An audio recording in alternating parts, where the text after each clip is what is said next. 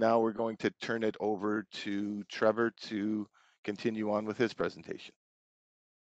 Great. Thanks a lot, Dwayne. That was really good. And look forward again to next week's. What this presentation is about today is the unveiling of our Anthropometric Calculator. If you want to get a copy of it, it's available right now in beta format on the OCal website at www.ocal.on.ca/ergotools.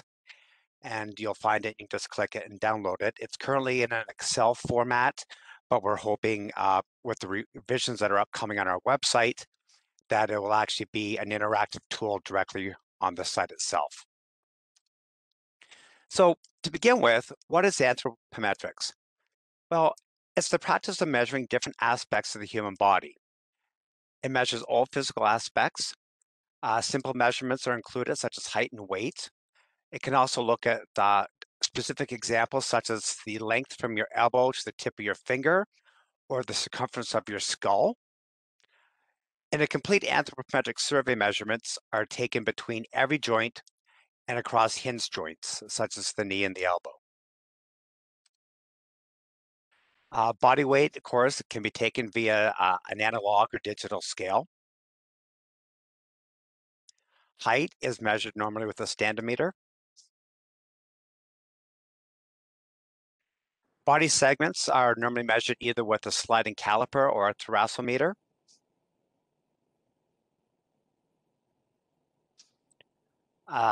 Width, depth, skin folds are measured with a spreading caliper or a pelvimeter.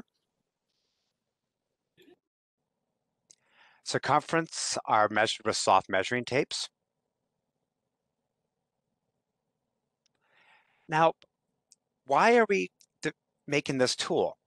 Well, using anthropometrics, if you Google it, you can actually get over 7 million hits on Google.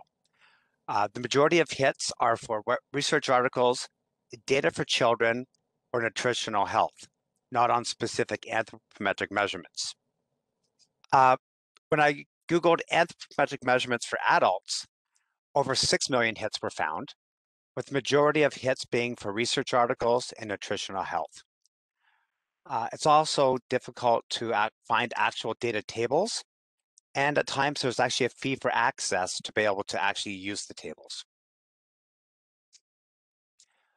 Another problem is that online sources are often not referenced, or information is not given where the data came from. So here's an example of a table I found where I had no idea where this information was coming from. Data may also only be given in specific percentiles. So if you're not familiar with where your person could fall, it can make it difficult to calculate the dimensions for the specific individual. So as I said, it may not include the height you're looking for a smaller or taller person. There could be gaps in the data depending on the sample size. Now, for example, if they only looked at 50 people, there could be a large number of measurements that are left out due to different heights of the subjects. How reliable is the data you actually found? The population may not be what you're looking for. Often you'll find tables and it could be for an Asian population, or if you're looking, or if you want something for North American. So you got to be specific to the actual population that you're looking for the information from. And also some measurements aren't included. It was actually quite interesting when I was putting the tool together, how many different anthropometric documents were missing some of what I would consider the core measurements. Some may also be based on linked segment or proportionality constant models. Are they gender specific? How accurate are they? And not all segments correlate well with height, especially when using the linked segment models. So for the data sources that we use to create the anthropometric tables, we found the most reliable and consistent data sets were the Anthropometric Survey of U.S. Army Personnel conducted in 1988 and 2012, known as Answer 1, which had 4,000 military personnel, 1,700 men, 2,200 women. The Answer 2, which had 6,000 military personnel, 4,000 men, 2,000 women. And of course, it's important to note that it's not an approximation for the standard civilian population. These are based on military personnel. And this information is available free at no charge.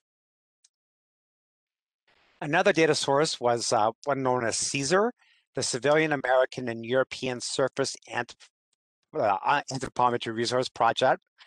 It contained data of 2,400 US and Canadian and 2,000 European civilians. It was conducted between 1988 and 2002. And if you want the full data set, it can cost $10,000. Now, summary tables can be found for free. The final data set we used was DIND. It collects 40 years worth of data. You have to register in order to be able to use it. And if you're not a university member there, access to the core material is limited, but it is free. So when we combined the Answer 1, 2, CAESAR, and DIND data sets, we actually came up with a total of 7,000 male measurements and 5,000 female measurements that were combined to create the tool. Data itself is separated based on half-inch intervals, and it's available both in metric and imperial. The data for the intervals were grouped and averaged within each data set. The data was converted to metric from imperial. Only the most relevant data for agronomists and designers was used. So for example, head circumference doesn't really benefit an agronomist very much when it comes to workplace modifications.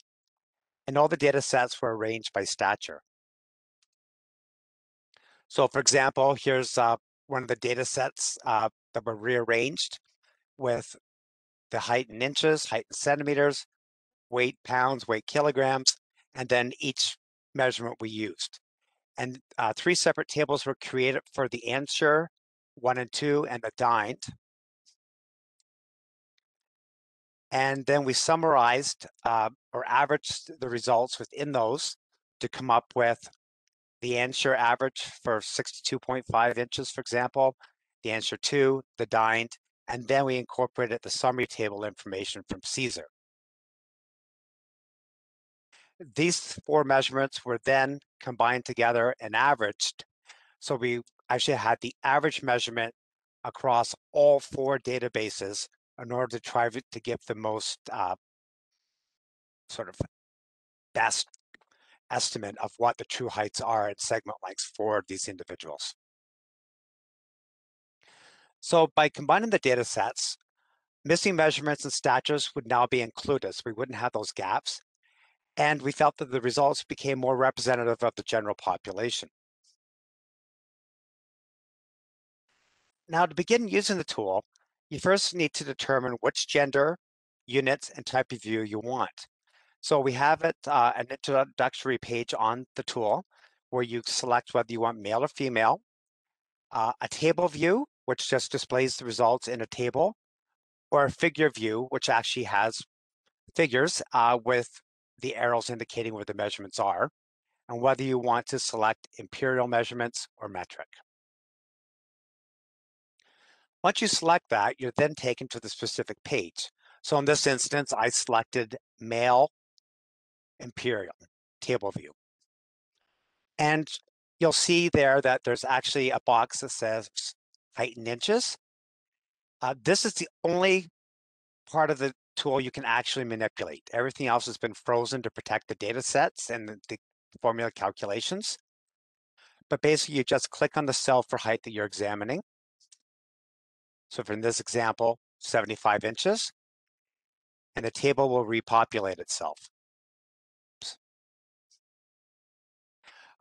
Also, if you're not sure about where the measurements are, each page does have conversions. So because we're in inches here, if you enter your dimensions in millimeters or centimeters, it'll calculate for you to be able to determine what the height in inches is. So then you select your desired height from the drop-down menu, and then the data will repopulate itself based on a 65-inch person. So you can see how, for example, the seated head height went from 57.6 to 50.4.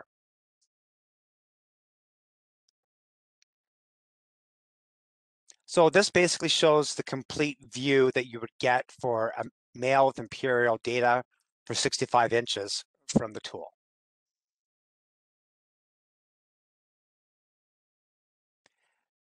Now this would actually show the graphic view, just in case you want to actually see the table difference versus the figure view.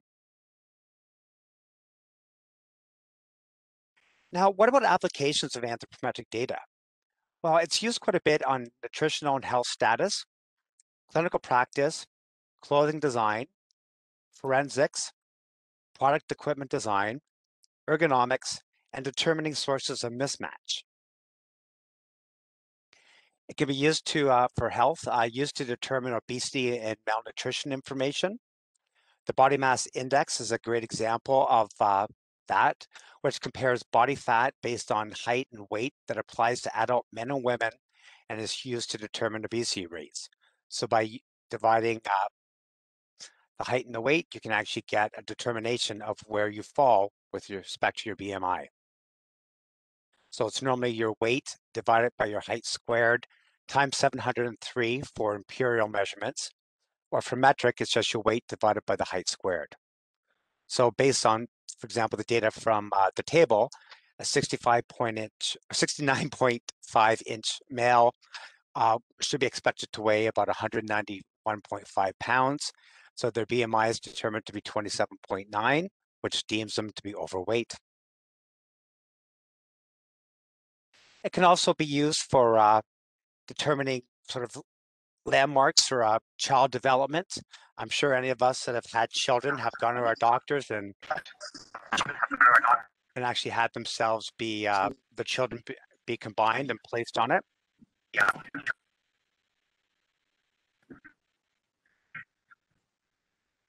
With respect to anthropometrics and forensics, let's say there's been a series of break-ins that have occurred in a neighborhood, and a smudged footprint or handprint was found on a window. What can this tell us about the burglar? Well, we can actually measure the length of the hand. We can then go to the table, and the hand itself was 8.1 inches. This would mean if we actually started playing with the heights and found the hand length of 8.1 inches, it would tell us that the burglar could be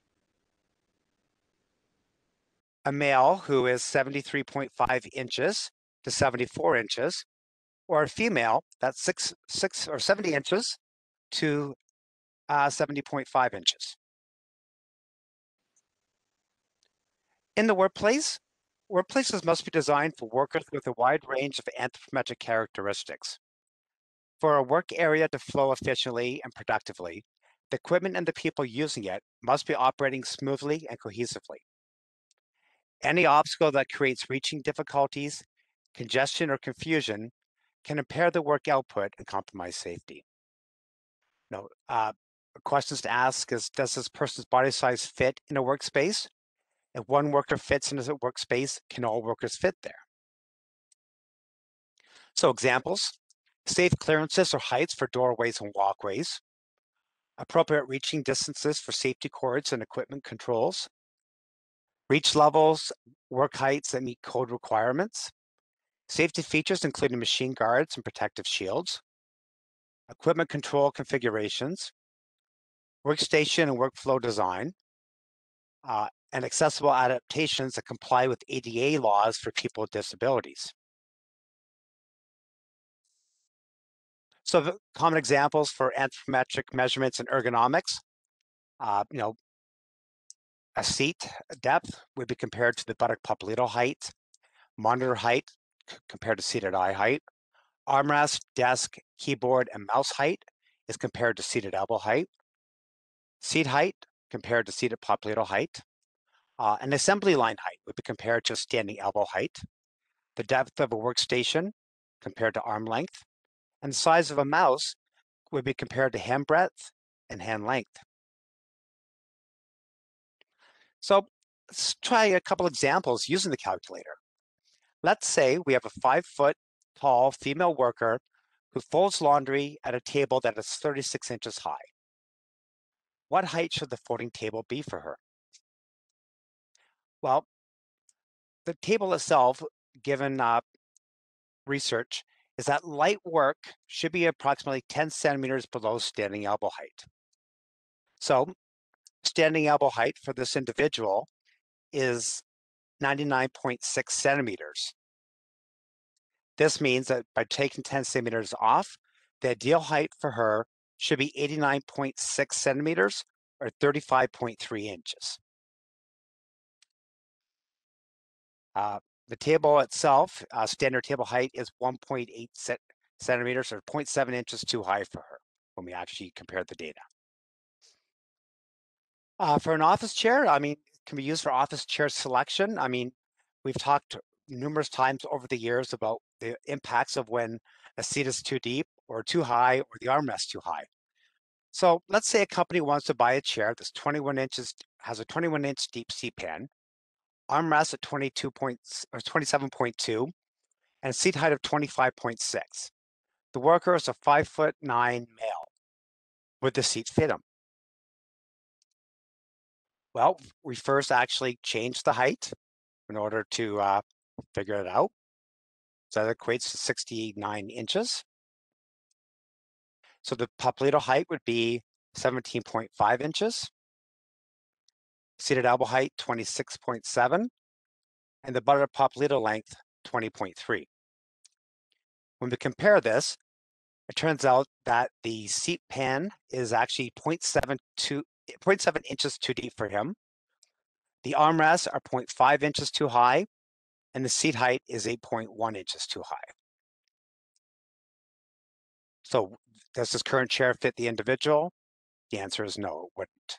Now, of course, the armrest height could be adjusted to the right height, as could the seat height. But because of the seat pan depth, they would need to go with a chair that was less deep than 21 inches. Another example would be an assembly line. A 5'9" male is working at a table that is 36 inches high and 24 inches deep. He places items into a box every 2 seconds. The box itself is 12 inches high, 12 inches wide, and 12 inches long. Would the area fit him? And can he develop long-term shoulder issues? Well, the worker's standing elbow height from the tool would be 43.1 inches, and their table height is 36. The box height is 12 inches, so with a combined height of 48 inches. This means to be able to reach and place items into the box, it's about 5 inches too high for him. But remember, he must also reach up and over the box edge to place the first item 12 inches inside and 12 inches away from him. Another example would be a 5'1" registered nurse. She states that she's having problems when using a medical cart. The cart work surface is designed to be the standing elbow height of the average male who's 5'10". So what would the height of the cart be?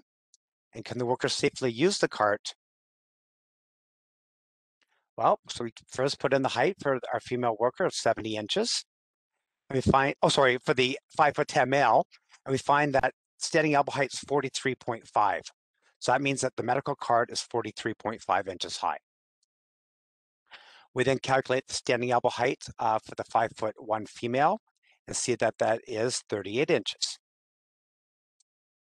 So when we compare the two, the surface of the cart is actually 10.5 inches too high for this worker. So in both examples, the subjects were forced to work with their arms elevated and outstretched. When the arms are moved away from neutral, the ability to generate maximum muscle force is reduced, resulting in the muscles having to work harder to perform the same task that would require less work than with the arms in a proper position. With the muscles working harder and no longer in a position to generate maximum muscle force, they're now going to become more prone to a risk of injury.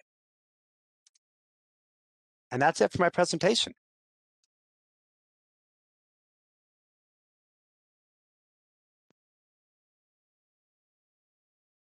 Great.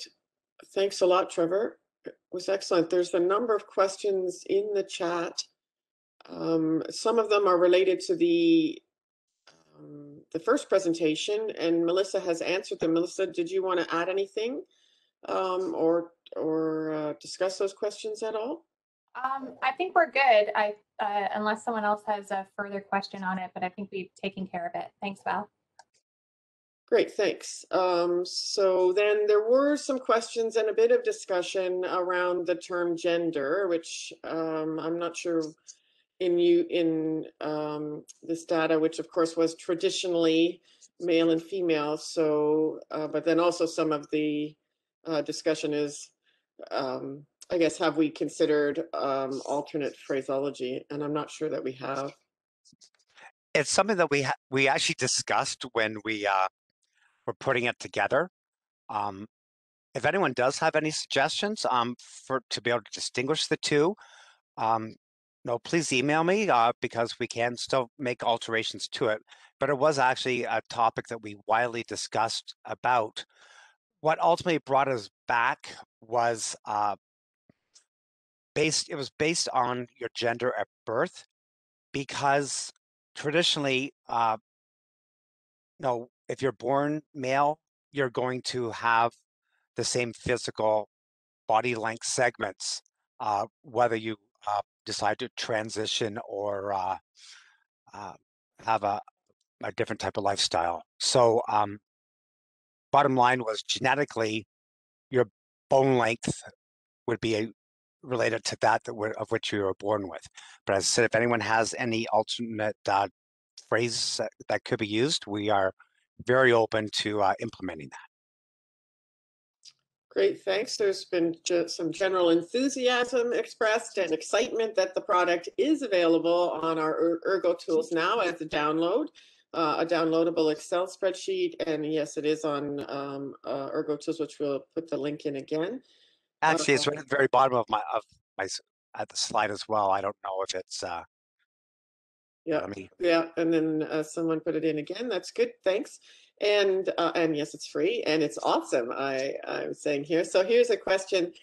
What seat height is used to determine seated elbow height? Is it seated popliteal height?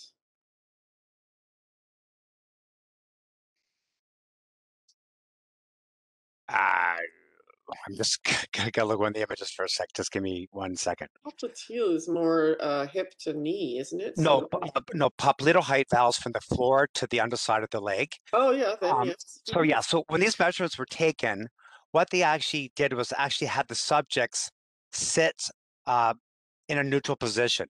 So these measurements are actually taken with them at a proper 90-degree posture.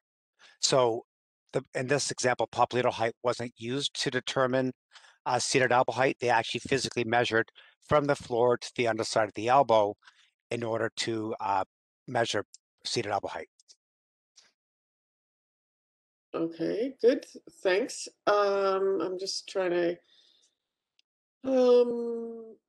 Does the tool have the ability to filter out 2 of 3 data sets in case you want the data just from a single source rather than the average? No, it doesn't. It's actually combined based on the 4 data sets, which are available. If you Google them, you can find the data sets separately online to help you if you wanted the specific ones that way. I said the main reason that we actually combined them was basically due to the fact that there were missing height measurements for their subjects, as well as some of them were missing, for example, standing shoulder height was not included in one of the 3 data sets. So by combining them, it gave us the ability to try and give a more complete picture of what was going on. But as I said, if you Google, for example, answer to anthropometric data sets, you will find it on Google. Great. Matter of fact, these are the answers and the dined and the Caesar are the 4. If you're going to use them individually, they're the 4 I would recommend. Avoid any other data you're finding online because it really hasn't been well documented or validated in the literature. Great, thanks. And yes, there's a question about the slides, and Vonnie has put in there that in fact these ones are already posted, I believe, and definitely they will be posted by the time the video. This is also being recorded, and the video will be available next week as well. Some more question about our height measurements with or without shoes. They're taken without shoes. Great, and this is amazing. Another good top feedback. Does seat depth use the BMI or weight in order to look at size of buttocks and not just femur length? No, it solely looks at the buttock popliteal length. And Trevor, did you use a correlation factor to compensate the height gain of the population according to the year of each of the anthropometric tables? Whoa, that's an interesting question. No, we did not. We simply took the data as it was. Great. And we've answered the slide. Definitely approves access to Anthro data and could be used a great communication tool. And people saying looking to see the application when designing bay levels in a warehouse. And sorry, do you need height and weight to use? No. All you need is the actual height. The weight calculator is once again based on the average of the 4 data sets. So the only thing that you're inputting and from that drop-down menu is actually just the height of the individual. Okay. And sorry, I'm pasting my things so I see them and then I lose track. So who is the contact for questions with this going forward? I guess your email, will you put in the chat, Trevor? Sure. Or should we put ergo@ocow? ergo@ocow.on.ca will work. So are chair arm rests required / beneficial if hands are resting on table? Actually, you know what? We should let, because Dwayne and Melissa did the office ergo part of it, why don't we let them answer that question? Mm-hmm. So Dwayne or Melissa, do you want to chime in? What was the question? Val, sorry. It's are chair arm rests required beneficial if hands are resting on table? That is arm rest. Arm rests are not required, Mhm.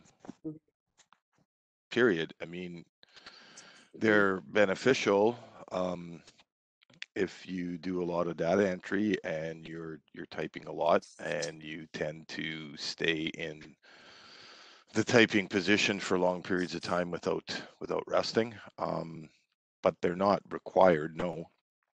They should be utilized as a break time from performing your data entry. So they're not necessarily something that has to be done or have to be present all the time.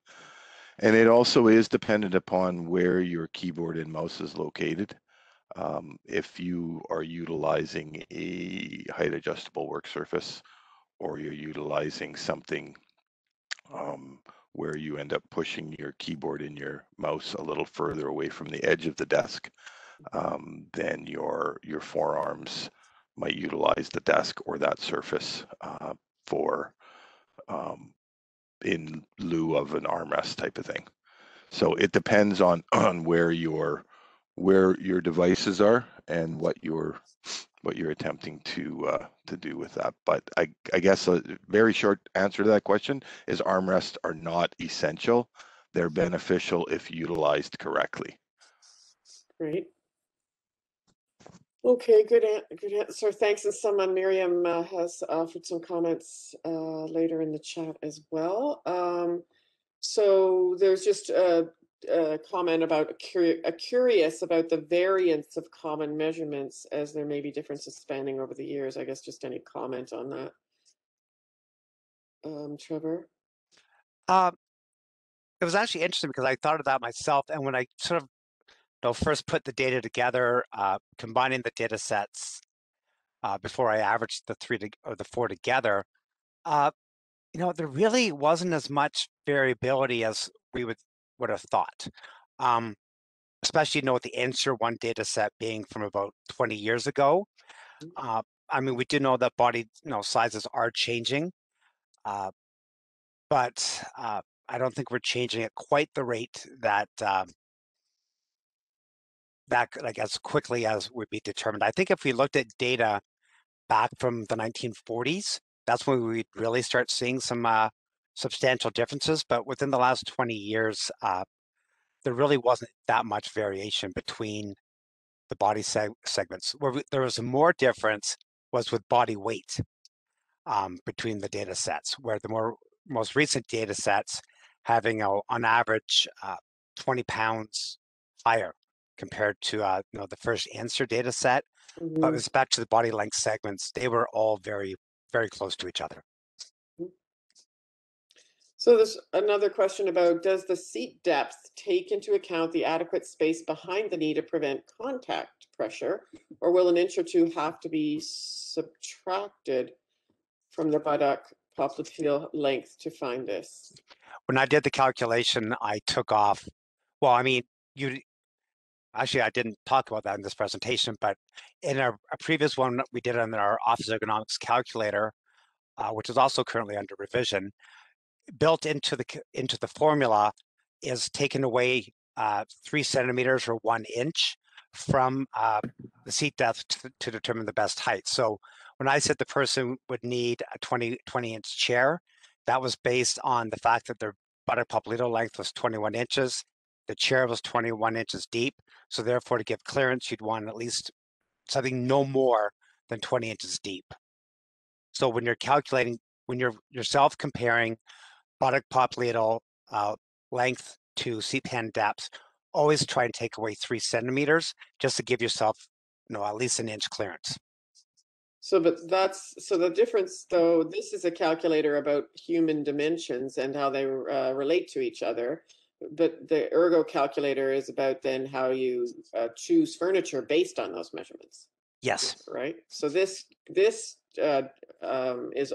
the actual measurements of people, not the chair. Exactly. When I was doing the comparisons, it was actually me doing those the math that should normally be done. Great. Quick question for someone about anyone have recommendations for a chair that can be adjusted high enough for a 33-inch desk? I assume that would need a higher lift. Hi, Val. I did answer that in the chat, is that you can get different cylinders in the base of the chair to prop you up, but you have to, take into consideration too, if it's a 33-inch high workstation, most likely that's going to place your feet, they're not going to be supported by the floor anymore, so you're going to need a footrest too. It's hard with office ergonomics. There's so many other complexities that you always say it depends, but it does. Well, someone made a point that the calculator is a good tool for estimate, but if you have the end user in front of you, you can measure all of these on your actual user versus using the estimate. That's true. Especially in non-COVID times. I mean, the best way to do it is to physically measure the individual yourself. But there's times that you may not have that. I mean, there's different scenarios that this tool can be used. One of them for us is one of OCal's services is determining work-relatedness of compensation claims for injured workers. And with me in Sudbury, and I have a client up in Timmins, which is a 4-hour drive, not really that easy to get together with that 4-hour distance to do the measurements. So by just having someone's height, it's going to give us as close as we possibly can of an estimate to where that person should be in order to determine mismatch and sources of injury. So there's another question here that Melissa has answered in the chat about the angle of backrests. The question about the office ergonomics reference guide, it's being built right now, and we're also in the position of actually transitioning our website. So we hope to be able to share it live on the 4th Friday of this series, which will be February 26th. But until then, we only have our old Office Ergo handbooks on the website.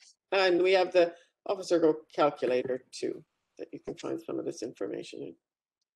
Okay, I think that's all. But I think there's an excellent tool design for design for populations caution about direct use for an individual, as each data set for each criteria will have some variability. I don't know if you want to, if there's anything more to be said about that, Trevor? Oh, yeah, I mean, the only thing was by combining the 4 data sets, we believe that we eliminated a lot of that variability in order by averaging them all.